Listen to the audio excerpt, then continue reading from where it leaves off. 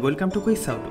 In this video, I will show you how to use Quix shortcut inside Joe. First thing you need to do to enable the integration between Joe and Quix. To do so, go to Quix Integrations and enable the Joe integration button next to it. Now go to Components and select Joe. Add a new item or click on existing item. Click on the Quix button from the editor area. You can create new library using create new button or modify any existing one. Let's insert an existing Quix library.